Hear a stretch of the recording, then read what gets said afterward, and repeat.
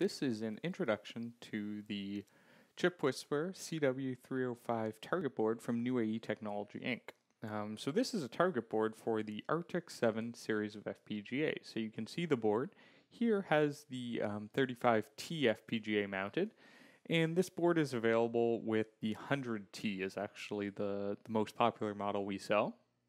But it also has a socket that I'll show you in a moment that lets you adjust the exact type of FPGA you put in. So, as you would sort of expect, the core part of this board is the FPGA itself. But unlike a normal FPGA board, there's quite a bit more support circuitry than you might otherwise see. So if we zoom out here to show the whole board, what you'll see is that there's the standard type of USB interface. So this chip here provides communication, and this is done over a address data bus. So basically there's 8 bits of data, a number of address lines. So you can use quite a few if you want. A lot of the examples will use 16 or 20 of those lines, as well as like read and write strobe flags. So it makes it really easy to make a memory mapped registers in here that you just read and write over USB. So there's a bunch of examples for that if you want to see how that works. Now the other thing we have is we have some clocks down here. So this is actually a PLL chip that's programmable over USB. So I'll show you how you can use that to adjust the running frequency. But this is handy because you can do stuff like, say you have an AES core in here, and you want to check, how does it run at 10 megahertz versus 100. You can just switch to the frequency externally without having to modify any of the clock logic on board this chip. So that can be really handy to avoid changes here. Also useful for stuff like PUF design, so physically clonable functions to check at different frequencies. So this has 3 outputs actually, and some of them go to the FPGA, one goes to this SMA connector, and there's 2 others to the SMA connectors at the bottom here. What you see is that some of them can be used as inputs or outputs, basically for clocks, as well as having these little test probes for your oscilloscope pins. Now, some of the other stuff that makes this board a lot different from a regular sort of FPGA target is up at the top here. And what we have is there's a shunt resistor. So we can see this little surface mount shunt resistor right here. And this lets you do basically power measurement. So you can see if you have something like a encryption algorithm and you want to see what sort of power leakage it has. This lets you make really easy measurements using either an SMA connector directly connected to it or with a 20 dB low noise amplifier here. Now you'll also notice that there's this sort of loop of wire here. So what this loop of wire does is this makes it a little easier, and if I go from the side you can probably see a better view of that.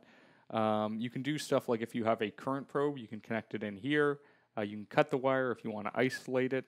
And it's soldered into, these are 2 sort of gold pegs on the circuit board, so you don't have to worry as much about lifting PCB pads compared to if you're trying to desolder just the resistor. The voltage supply itself is provided by a switch mode supply, and this switch mode supply is actually programmable.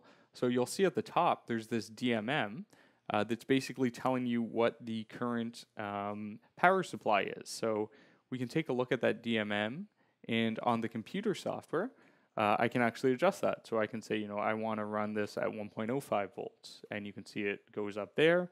Or we can undervolt it, 0.8 volts. So there it's showing about 803 millivolts. So again, this is handy for a lot of stuff. With glitch attacks, it can be useful to put the device right on the edge of where it's susceptible. With PUF type designs, it can be useful to test the PUF at other, out of spec operating voltages and seeing how it changes your design.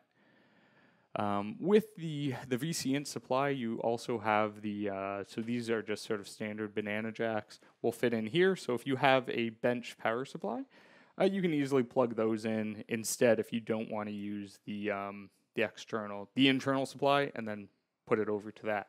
It also can help if you want a little bit lower noise situation for the internal power supply.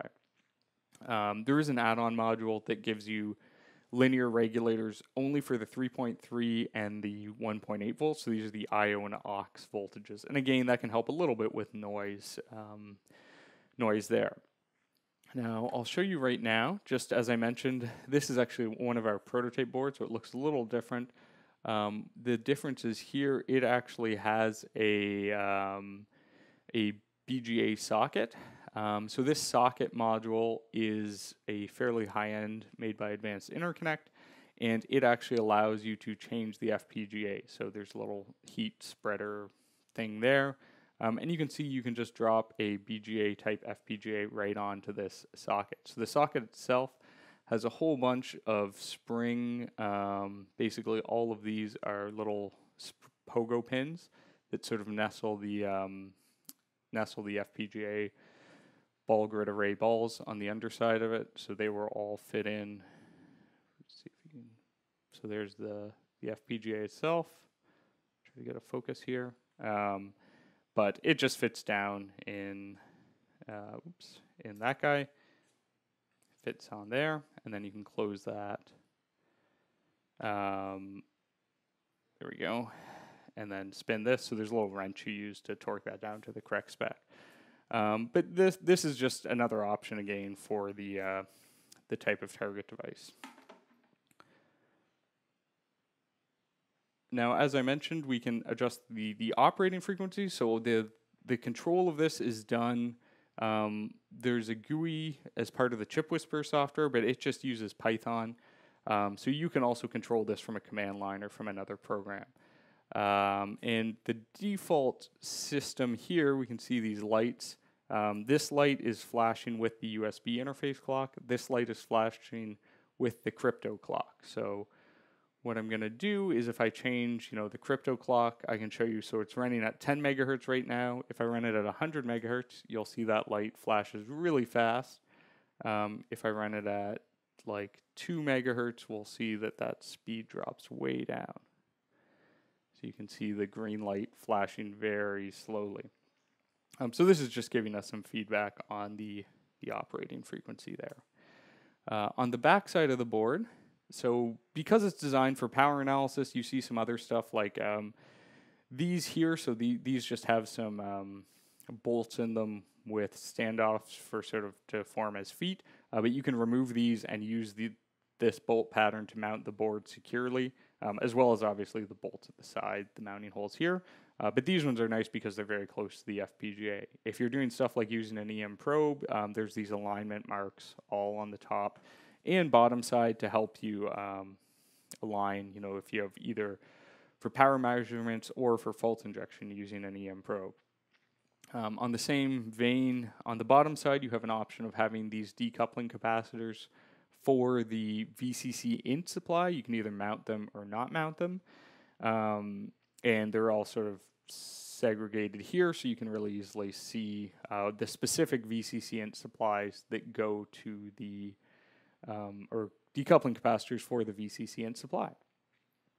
Finally, the other thing I forgot to mention is if you are doing glitch attacks, one of the problems people will run into is you insert a glitch here, and this glitch will, if it's a voltage glitch or even an EM induced voltage glitch, it can propagate over to your USB interface chip and cause it to reset. So this is just a hassle.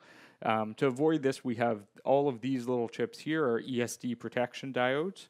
And so all of the I/O lines between the FPGA and the USB interface chip have resistors as well as ESD protection diodes. So they're designed to prevent any bad glitches from going to this guy over to the USB chip.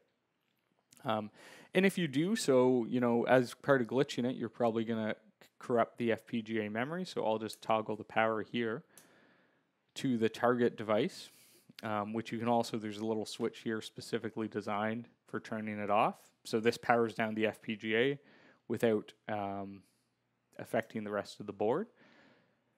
And you'll see, so it lost the configuration memory, the FPGA done LED comes on, so this just indicates the FPGA is unconfigured. And I can just program it from the software. So I hit the program button, and you'll see it pretty quickly is done programming. So it takes about 2 seconds with this Artix 35T. Of course, there's other configuration options like the JTAG port over here connects to the FPGA. And there's a SPI memory sort of standard on the back that you would expect from an FPGA, and with these you can select them. The mode switches here let you configure the device. So what the heck can you do with this board? Basically, if you are interested in doing sort of power analysis, if you're interested in doing glitching, it's a really useful board for that. And this connector here is actually the same as on the Chip Whisperer, so either the Chip Whisperer Lite or the Chip Whisperer Pro. So if I have one here, you can see at the bottom, it has that same 20-pin header. It just plugs together. And this will allow me to send clock information from the Chip Whisperer or from the FPGA to the Chip Whisperer or vice versa. So if I want to do clock glitching, I have to use the Chip Whisperer Lite or Chip Whisperer Pro to generate a glitchy clock that I can feed back into the device. And so I'm just going to connect up here. So what I've done is I have the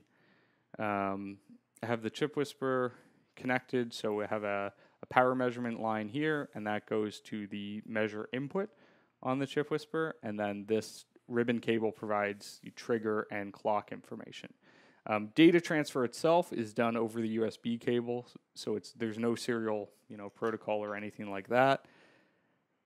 So on the computer side, there's a number of tutorials, so you can look out for the tutorial videos that will be posted. All we're basically doing is we're able to send data to this board while we wait, while we record the power traces of it, or we can insert glitchy clocks while we're doing various FPGA work and see how that's affecting the results here. And let's just turn off a few things. And you can see as I'm clicking the button, so there's a blue LED that indicates encryption is happening okay. But that's sort of just a really, really quick overview. There's a bunch of other stuff you can do, so I can actually switch these around too, so you can choose to have the clock run. If I change it this way, I can have the clock run from the Chip Whisperer to the board, or I can use the clock on the board and send it out to this device. But that's just a really quick overview of what you can do with the CW305, and I hope you found this useful.